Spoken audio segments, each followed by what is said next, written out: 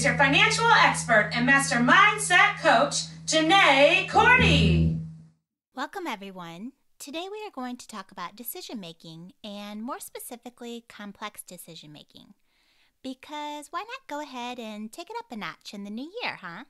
So, wow, guys, I've been doing some research on decision making, and coming from someone who is paid to make a ton of decisions in a day, not to mention all of the personal decisions we all make on a daily basis, my mind was blown by all of the scientific theory and research out there on the art of decision making.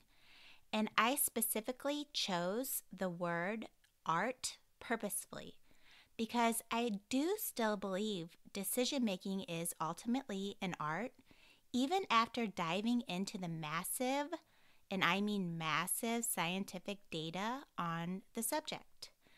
This is because although I'm going to be deciphering some basic scientific theories on the matter, I still believe we are never to discount the number one deciding factor when making major decisions, which is our own inner guidance, our heart, our intuition, the little voice that dwells inside of us.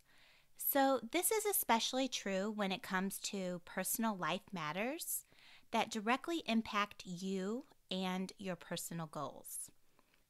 So we all know by now we cannot predict or control the future. This isn't a spoiler alert to anyone, right? I mean, if it is, I apologize, but you may want to start on an earlier podcast to start changing up the old mindset before you continue with this one, just as a quick PSA announcement. For the rest of us, the fact that we can't control the future is what makes decision making a challenge in the first place, right? Control is just an illusion, and if we could see the outcome of our decisions in our magic crystal balls, first of all, I think life would actually be pretty boring.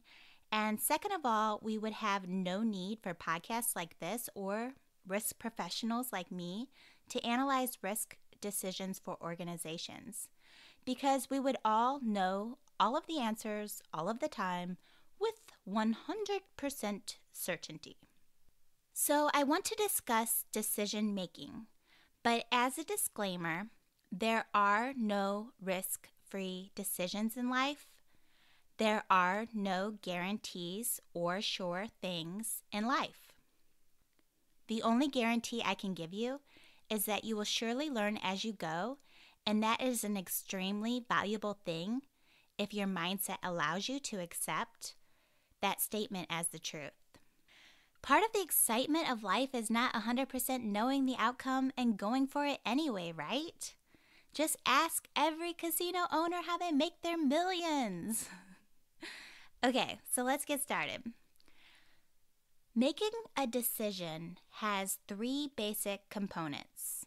Number one, linking the value of a decision with the desirability of a consequence. Number two, the need to reduce uncertainty. Remember last week's podcast. This goes back to being a living, breathing human being again. We fear the unknown and must minimize it in the decision-making process. Number three, the need to establish preferences for outcomes, including outcomes achieved with different probabilities. So, in other words, what is the statistical probability or other likelihood that you are going to get the outcome that you want? To simplify this even more, when making a basic decision, ask yourself these questions in the decision-making process. Am I asking myself the right question? This has to do with framing the question correctly.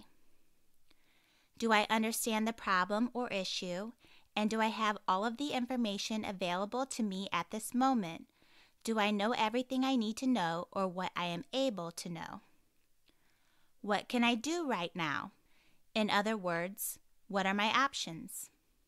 And most importantly, in my opinion, what do I want? Ooh, the tough one, right? Here's where that inner voice and oftentimes inner courage comes into play. Do we trust it?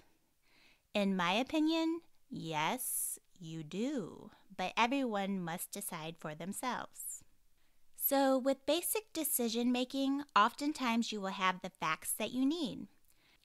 Maybe you can project your outcome based on historical results or the results of how someone else has done it in the past before you.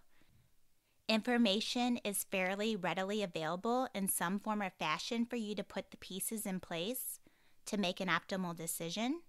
Link it with the desired consequence, collect enough data, and then tweak the decision enough to reduce the uncertainty and then structure it in a way that gives you the best odds for success. Okay, so an example of a basic decision might be, let's say, to pay off a loan in a set amount of time. Fairly straightforward decision with readily available information to reduce uncertainty and then structure for a high likelihood of success, right? But we are going big, remember? I did want to lay the groundwork for basic decision making because I think that's important. But I really want to talk about complex decisions, the gray area. So complex decisions are just like they sound, complex.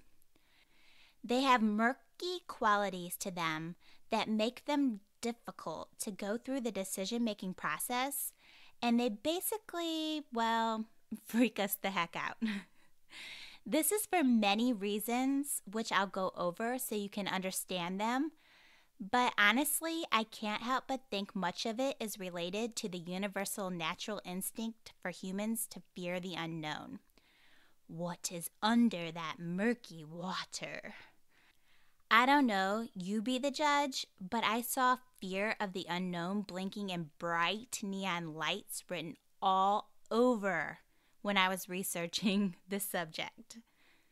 What is funny is that I had no idea complex decisions would be so linked to last week's podcast topic regarding conquering fear of the unknown when I decided to tackle this subject this week.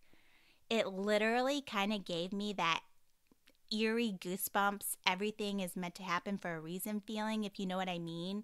Like somehow that inner voice just magically picked the perfect segue this week. So some qualities that make a decision complex are decisions which are original or unique. These are often creative or innovative endeavors. These can also just be decisions or experiences which you've personally never embarked on before. Basically, these are any decisions which have limited data available to analyze and use to project the future outcome, which in turn doesn't allow you to reduce the uncertainty and calculate your odds for success, thus launching them outside of the normal decision-making process, therefore making them complex. Another attribute that could constitute a complex decision is those involving other people. As Forrest Gump correctly said, or maybe it was his mama, I can't remember. But people are like a box of chocolates. You never know what you are going to get, right? So people have different perspectives, mindsets, goals, etc. Other people can either help or hinder your decision making and your desired outcomes with a quickness. If you have multiple people impacting your decision-making variables, they can throw in a major wild card, thus making the decision complex. The next attribute of a complex decision involves taking action and going into the unknown.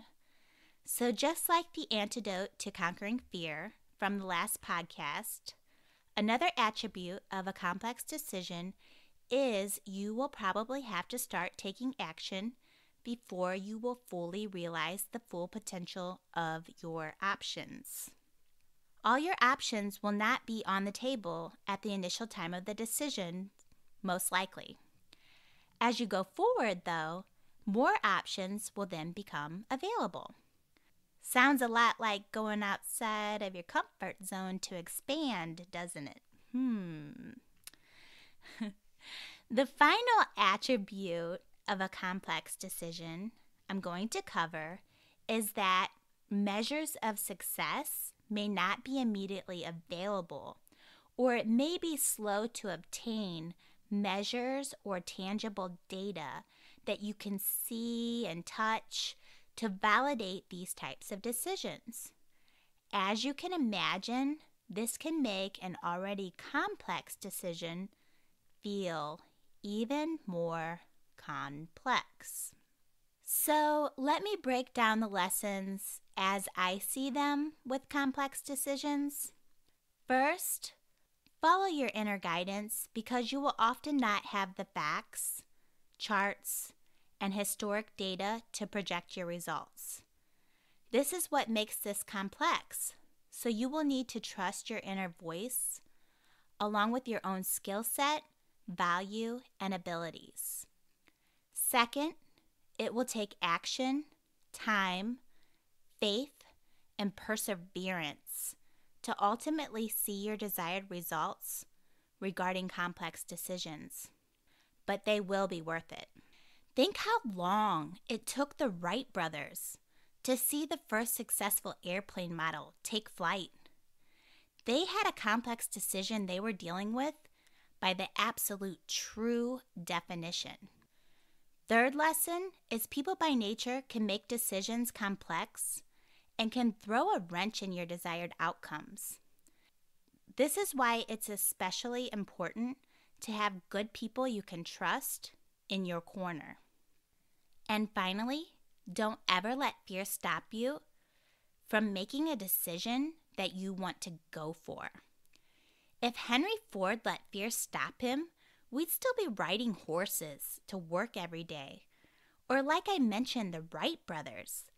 Think of all the beautiful, majestic places we'd never be able to see if they had let fear stop them from making the complex decisions and then followed through with to put the airplane in flight.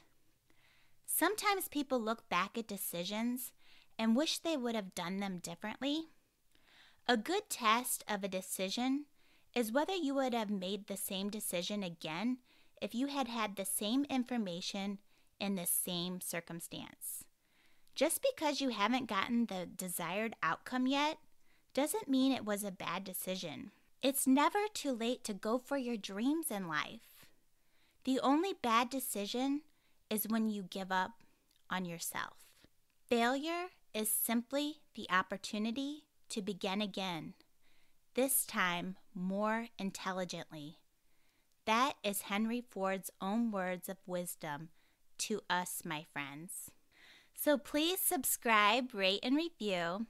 I so appreciate all of your support. You can find my blog on mindyourmoneycoach.com, as well as my personal coaching services there as well. Until next time, everyone. Mind your money.